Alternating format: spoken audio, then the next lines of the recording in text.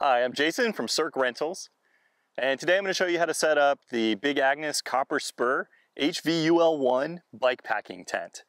This is an awesome tent for all-around bikepacking use, especially for obviously solo trips.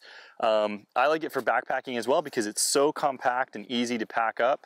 The bikepacking design means you have shorter poles. They're 12-inch pole sections instead of the traditional 18-inch pole sections. And that just makes it so much more packable and easy to split up when you're setting it up on your bike or setting it up in your backpack. And the other nice thing about the Big Agnes Bikepacking series is that they come in these Bikepack ready stuff sacks. And so you have daisy chains all along the tent bag, as well as compression straps.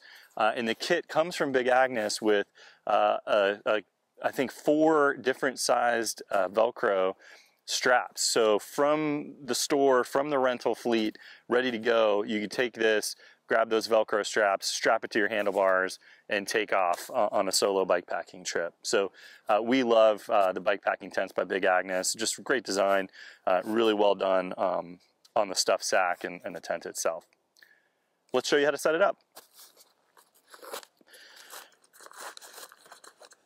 First thing we'll do here is loosen up our compression straps, kind of our outer straps.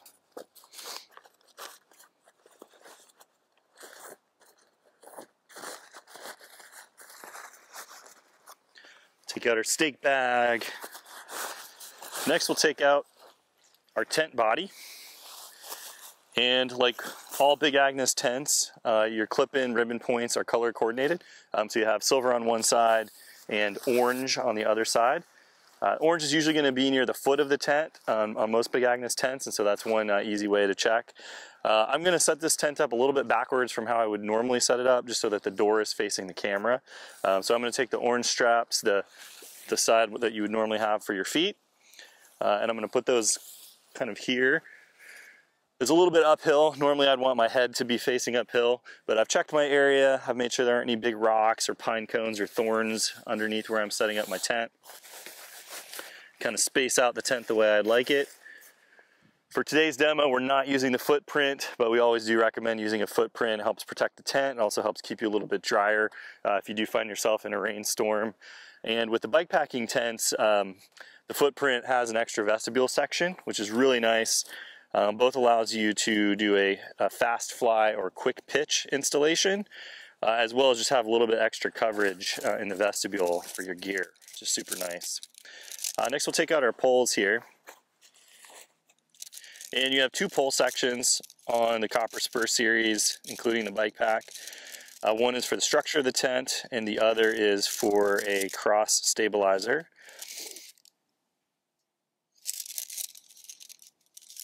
Which is in here somewhere, I think.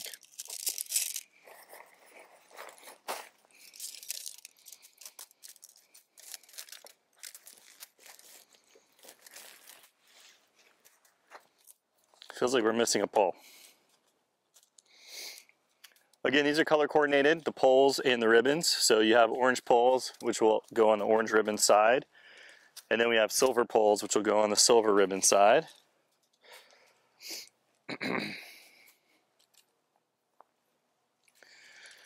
And Big Agnes uses a proprietary design called tip lock, which makes it really easy to keep the tent poles in the grommets. A lot of the older style tents that you set up, you'll pop one pole in, and then as you go to the other side, that pole pops out and it just gets difficult. These are nice and sturdy and kind of stay in place once you clip them in. All right, we've got our main body of the tent set up here, our main structure. Now we're going to go ahead and clip our ribbons. If it was windy out at this point, I would go ahead and stake it just so that the tent doesn't blow away, at least one corner. In this case, since it's not windy, I'm going to go ahead and set the tent up first, and then we can adjust it with the stakes once we've got it where we like it.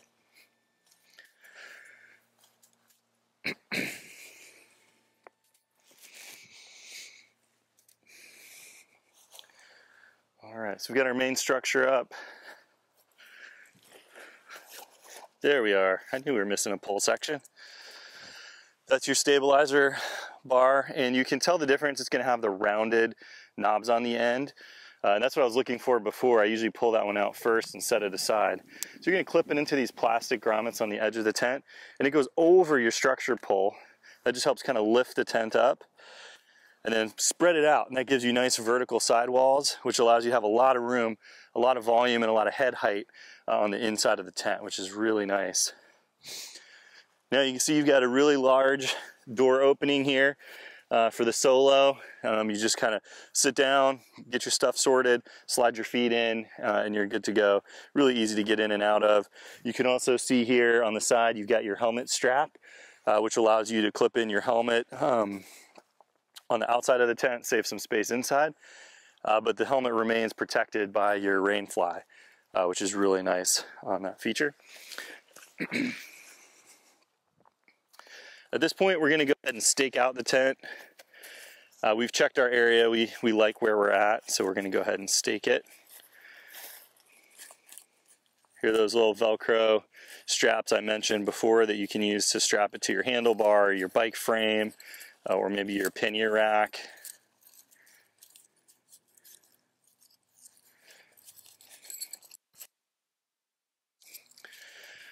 All right, so I'm going to start with one corner.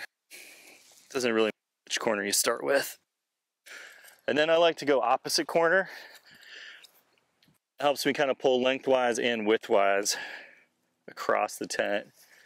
Just give it a gentle pull. We just want to make sure that we spread the body of the tent out, the floor of the tent. Do the same over here.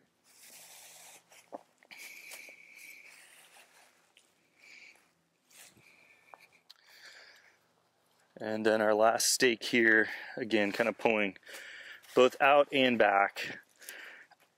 And what we're trying to do is just spread the floor out as tight as possible so we have as much floor space inside the tent as we can. And then you saw how I packed this tent previously. I like to do my rain fly last when I'm setting up, so I always stuff that first when I'm packing up my tent. And we have that here now. We'll go ahead and get that installed. Again, your ribbons are color coordinated. So you're just going to look for your silver ribbons for the front of the tent and your orange ribbons for the back of the tent. Make sure you have it right side up before you start clipping things.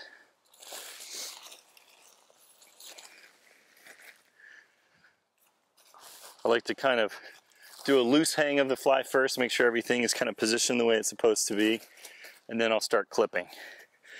So now we're going to clip the ribbons in to the clips on the tent body.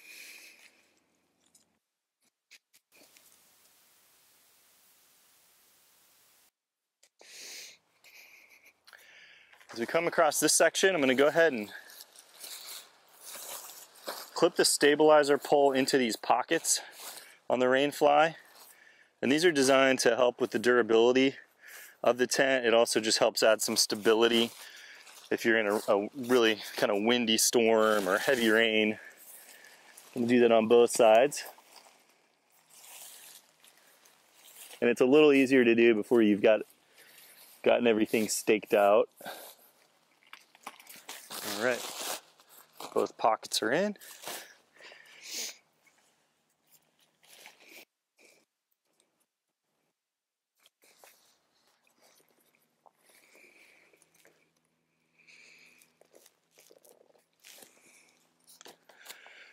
All right, we've got it all clipped in there. And you can see it's already pretty nice and tight.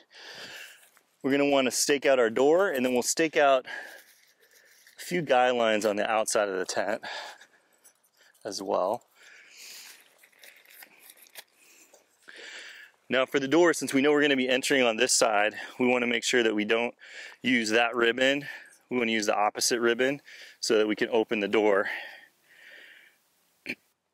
So we're just going to go ahead and pull that out. Don't rip the tent, because they're gentle fabrics, but pull it nice and tight. And now you have this nice vestibule area in the front of the tent here where you can store your pack and any of your gear, some of your other biking gear or backpacking gear. And then I'm going to go ahead and guy out the fly This does two things for us. It helps protect us from the rain by pulling that rain fly out away from the tent. Allows the rain to just sort of drip off. It also allows airflow. It allows air to come up underneath the tent, underneath the rain fly, and circulate so you don't get as much condensation on the inside of the tent. There's one more guy out point on the back here, so I'm going to pull that one out as well. Which pulls the rain fly out a little bit there.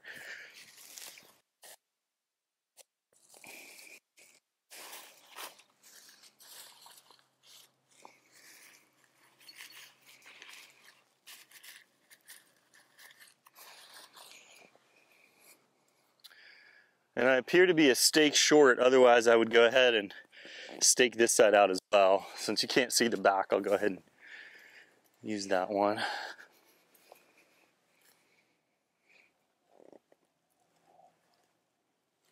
And you see that just pulls that out. And then of course, I always recommend popping out your ventilation flap. Again, that allows more airflow through. You'll have less condensation and build up on the inside of the tent as you're sleeping.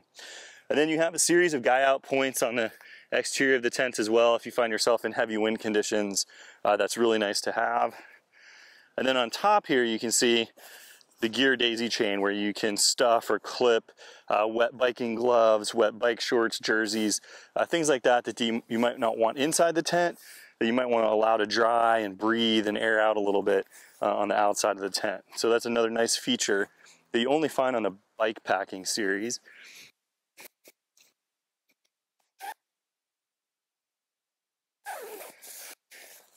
And here we'll just show you the door section.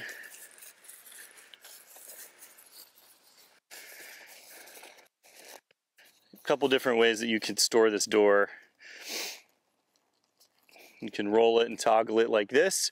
You could also unzip this whole side, roll it up and toggle it at the top. You see these toggles here. And then that also allows you to flip the top up if you have some trekking poles with you, or perhaps, two bikes with, larger handlebars. You can set up the tent in awning mode and have a little awning here over top of the door. Nice. And then this really good access to the tent itself, and you can sit here and manage your gear getting in the tent. You just kind of pop your legs back, slide your feet in, and you're in the tent and good to go. Plenty of head height in here when I'm sitting up and changing clothes or reading or doing whatever I need to do inside the tent. And there's several really large gear loft spaces and what we call attic spaces in the tent where you can store different things that you need quick access to. Phones, headphones, lantern, headlight, things like that.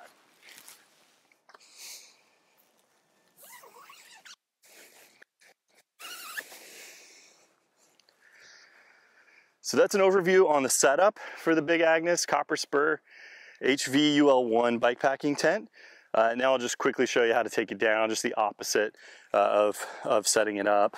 And we'll start by taking the stakes off of the rain fly and closing up the doors. I always like to close everything so that everything is zipped and closed when I'm setting up the tent, and that just makes it a little bit easier when you're staking things out. Sometimes if you don't do that, you'll stake things out and then you realize the zipper won't allow you to open or close the door or something like that, which is no fun.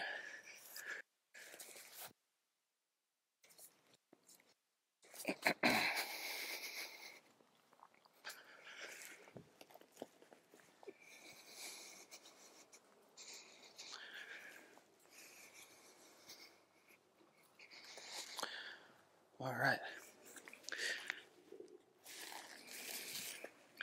Now we'll go ahead and unclip our rain fly. Again, pay attention to those little pockets on the underside of the rain fly here, which clip onto that stabilizer bar.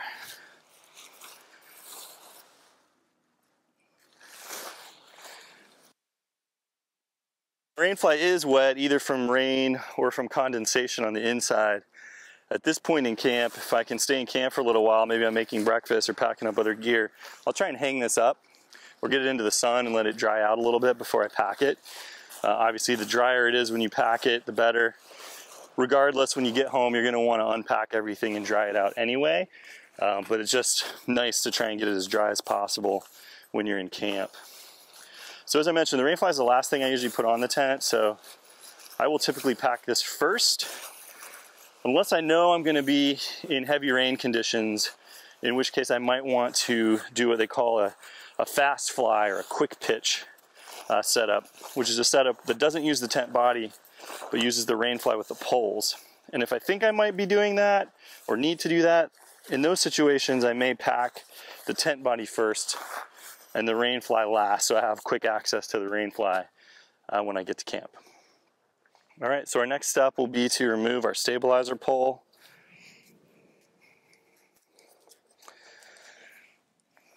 Now we're going to unclip the body of our tent.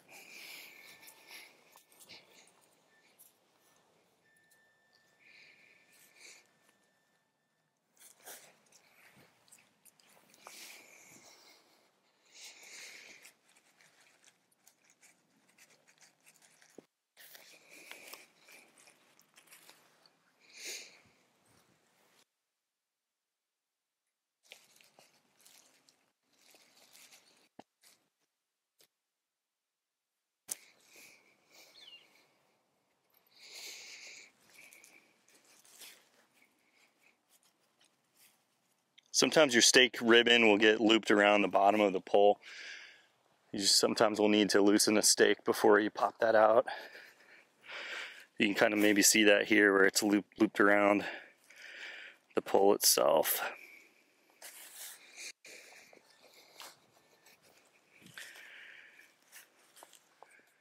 All right. And then I generally start breaking the poles down in the center. I've heard that that helps alleviate tension or extra force on the shock cord. It might help your shock cord last a little bit longer. I've not proven that to be true, but I found it to be a good practice.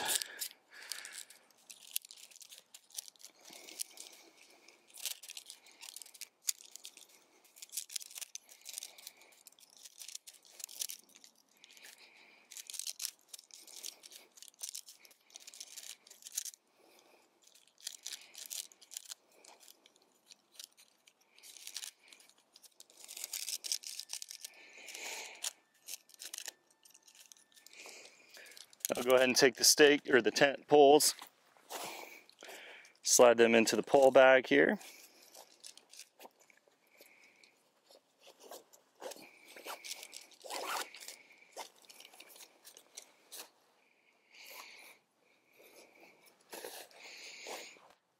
And now I'm going to go around and just pull my remaining stakes so I make sure everything is clean and organized.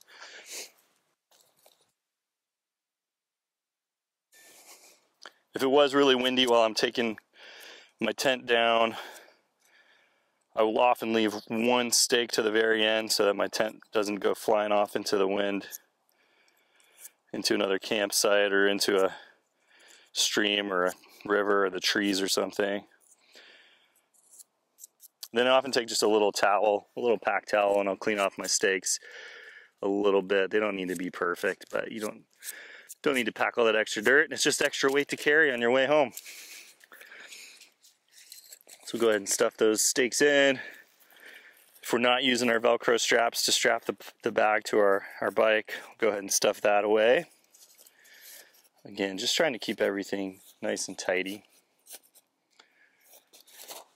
All right, for the tent body, we don't recommend folding these tents. If you fold them the same way every time, you can start to create kind of long-lasting grooves.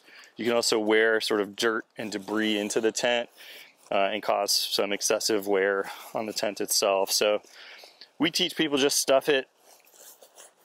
May help the tent last a little bit longer. It also seems to be a little bit faster putting it away, and it can be a little bit quicker taking it out as well.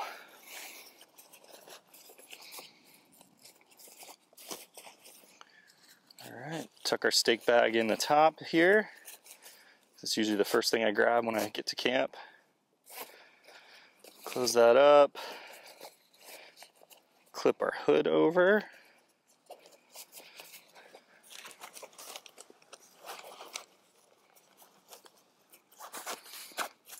And then we have our little compression straps, so we can kind of tighten everything down. And there we are, all packed up. That's the Copper Spur UL1 bikepacking tent by Big Agnes. Great all-around tent for any of your solo trips with your bike, or if you're backpacking, it's a great tent for that as well.